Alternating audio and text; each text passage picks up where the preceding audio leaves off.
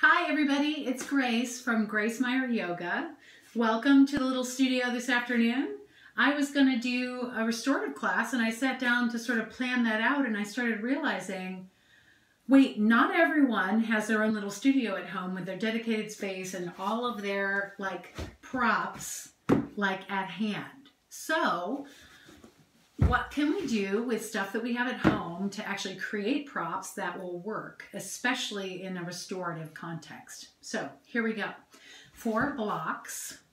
Not 4 blocks, these are 2 blocks, but in order to make blocks, I would suggest grabbing some of those Lonely Planet travel books that maybe you can't use right now because you're sheltering in place.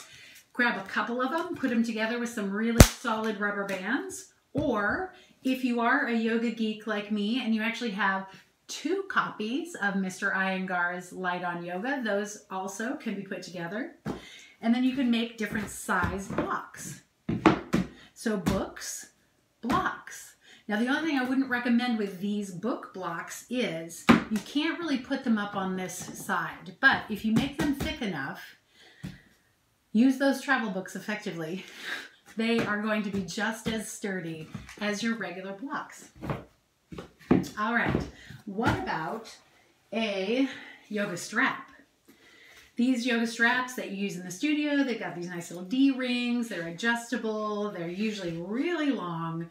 So what can you use at home? I've heard people suggest using towels or like an old t-shirt or something, but something that doesn't have much stretch. However, I think this might actually be really useful to grab a couple of belts. One can be just a sort of a regular old belt that only has a certain number of holes on one end. The other one, see if you have one that has like a bunch of different holes all the way down, or in this case, this one is sort of like a woven leather that I can poke the blade of the buckle through at any point. Or use a belt that is old and you aren't going to use it anymore for a belt. So it won't look strange if you poke new holes in it. Anyway, so I've got the end that I've got secured already in behind me. And say you needed a belt for like a Baddha Konasana, cobbler's pose. You can just create the length you need. That's not quite long enough. So I'm going to widen that out just a little bit. And turn this around, and there we go. Yoga strap, made out of belts. Who knew? All right, I'm going to release myself from my yoga belt strap.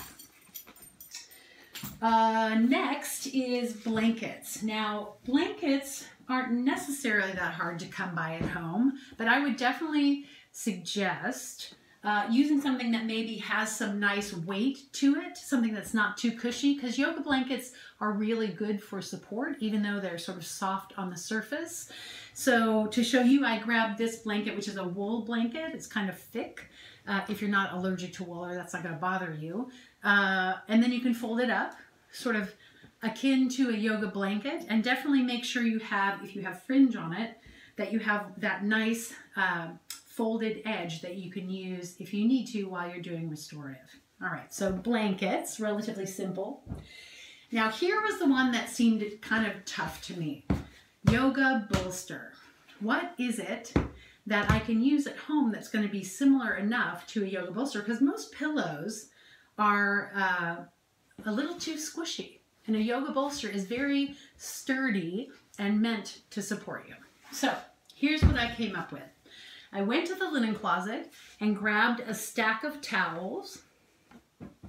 I basically took them all and folded them in thirds, 1, 2, 3 layers. And then I folded that towel in thirds in half and stuck them all together with a nice folded edge here. And then there's folded edges on the long side. And then you only have one rough edge. So all of my towels are not exactly the same. So what we're going to do to make that even more a little bit like a bolster is grab a pillowcase, and I'm going to insert the nice folded edge into the pillowcase. Let's see how quickly I can do this. This is one of the more advanced skills in yoga prop making at home. Now, you may need to or want to, when you get this all the way into the pillowcase, or as far as you're going to go, you may want to figure out some way to kind of tuck that in. In fact, you could just kind of tuck it into the side of the towels there. And there you are. You have a yoga bolster made of towels. All right, I hope that's helpful to you all, and please be on the lookout for that restorative class that I'm going to teach, and I will look forward to meeting you again here. Thanks so much.